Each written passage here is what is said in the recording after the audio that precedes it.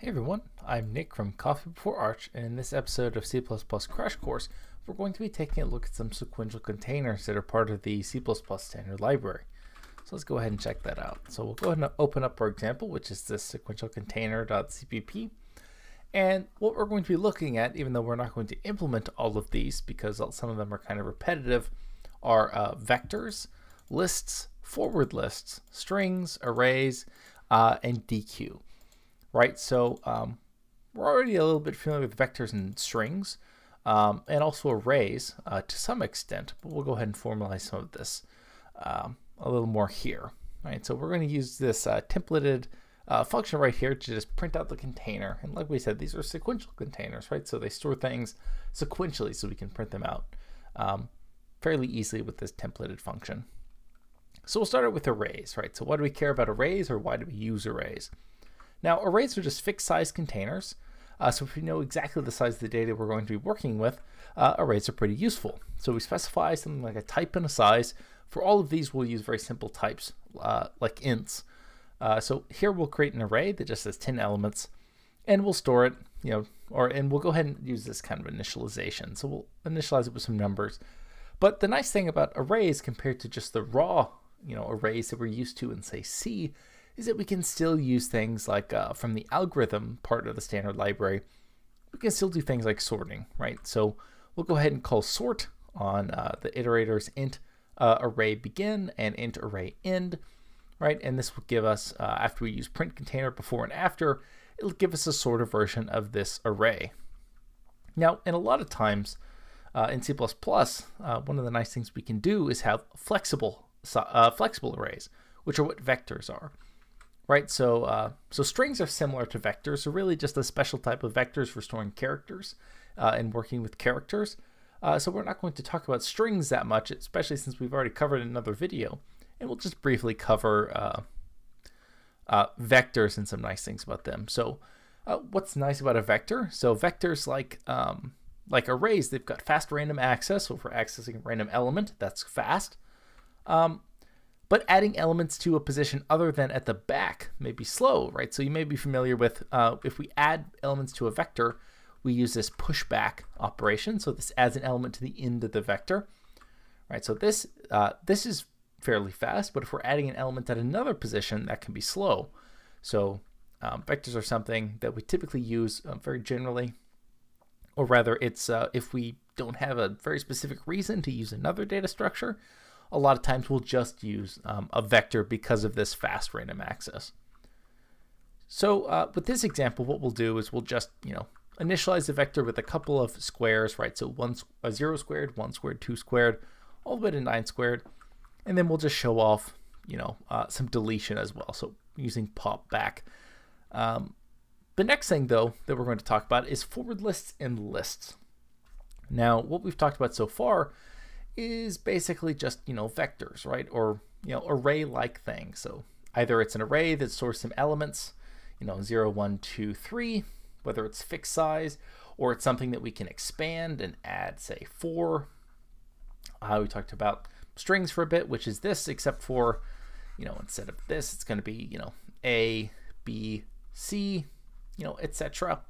And we talked about why we use these type of things, but moving on to something that's might be new to you, if you're not familiar with data structures, is the idea of lists and forward lists. Now, forward lists and lists, here again, we're also just going to specify a type, just like with vector. But the nice thing about lists is that there's a fast insert and delete at any part of the list. So when we're talking about a list or a forward list, what we're really talking about is something that's known as a singly linked list or a doubly linked list. So in a singly linked list, we'll have nodes, right? And they'll be connected via pointers to each other. So we'll have, say, 1, 2, and 3, right? And so 1 has a pointer to 2, 2 has a pointer to 3, so we can just traverse the list by looking at each node. Now with the doubly linked list, it's a little more expensive, but that's because we can traverse in either direction. So we have pointers going, to every nodes. So in a forward list, we can only traverse in the forward direction. In a doubly linked list, we can traverse in either direction. So backwards, so back to front or front to back. right? And so a forward list is a singly linked list, so you can only traverse it forward, but still has this fast insert delete. A doubly linked list, or just known as a list in C++, you can traverse in either direction. So in this case, we'll just go ahead and show off the list because it has more features. So here, we'll just make a list. We'll push 5 elements on, and then we'll just add some elements at different parts of the list. So we'll add it. At first, we'll just, say, we'll use the auto type, and we'll just say, we'll get the iterator to the beginning of the list, and we'll go ahead and insert in 5 and 6 into that spot. Now, it's important to know, right, when we're inserting here, right, and this is going to be our list beginning, we're adding a new element, let's say we're adding 4, so 4 will take its place, but that doesn't mean the beginning is now pointing.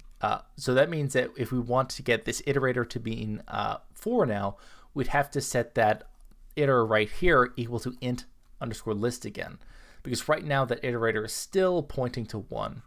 So what we'll see is we'll have 4, say, put in here, and then again we'll have, right there we'll end up putting in 5, and then over here we move that iterator over to the new beginning of the list, and we'll input an element at the very front of the list. And then we'll show off the fact that of why lists are useful sometimes when we need to iterate the opposite direction, so back to front. And so we actually can get the iterator, an iterator going back to front from our begin, so that's reverse begin, and then all the way to reverse end. And this will just print out this this doubly linked list right in reverse order. Now the last thing that we'll go ahead and talk about are doubly ended queues, right? So why would we ever want a doubly ended queue, or what's the nice thing about a doubly ended queue, right? So similar to a lot of these things, all we need to do is specify a type that this data structure is going to store. So in this case, it has fast random access, but the nice thing is that there's fast insert at delete at the front or the back. So you can think of this as a queue-like structure, right? So we'll have some numbers in here, 3, 4, 5, 6, 7. And what this is saying is I can add numbers at either side, and then I can also get rid of numbers at either side, and that's a fast operation.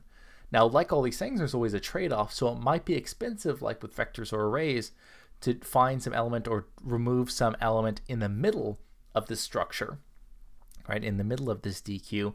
However, in some cases we really only care, or we're specifically choosing a DQ because what we're doing is mainly adding things or removing things from the edges. So sometimes we don't care about if it's a slow access time to the middle of a DQ, right? And so what we'll do here is we'll just push back some elements.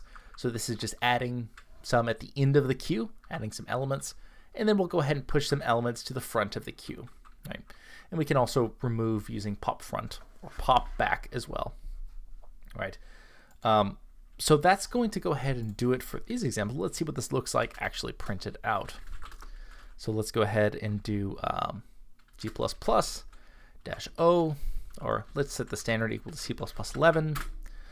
Then we'll do sequential container.cpp, and our output we'll just call sequential containers. Right, so what happens here, right? So for the array, we just have 10 elements, right? And all we just show off is storing those 10 elements, and then also just sorting those 10 elements. So just some better things than we can do with a normal raw array, because we can use the algorithm using iterators. Now with vectors, we see that we get more flexibility because we can resize them. So here we push back 10 elements, and then we also use pop back in order to get rid of the last 3 elements.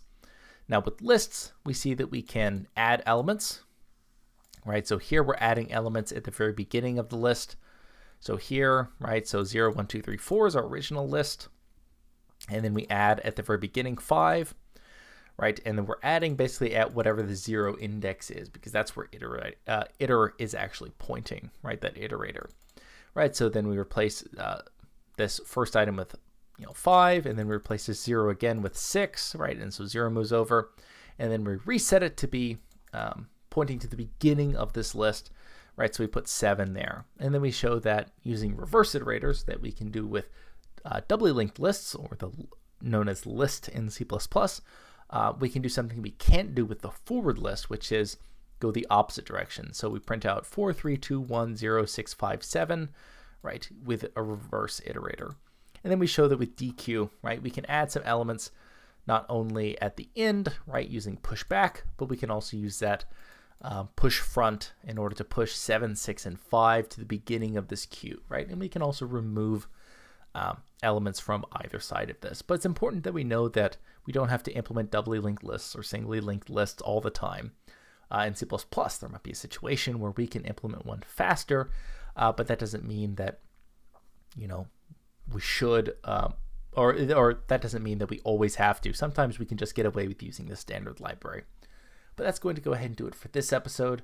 As always, feel free to check out all my stuff at github.com/coffeebeforearch. So we looked at C++ Crash Course, right? And we looked at the standard library, and we've got sequential container. So feel free to check out, you know, any of these examples online, as well as any of the other series like CUDA programming, which is NVIDIA GPU programming, as well as any of the other stuff on data structures or parallel programming in C++. But I'm Nick from Coffee Before Arch, and I hope you have a nice day.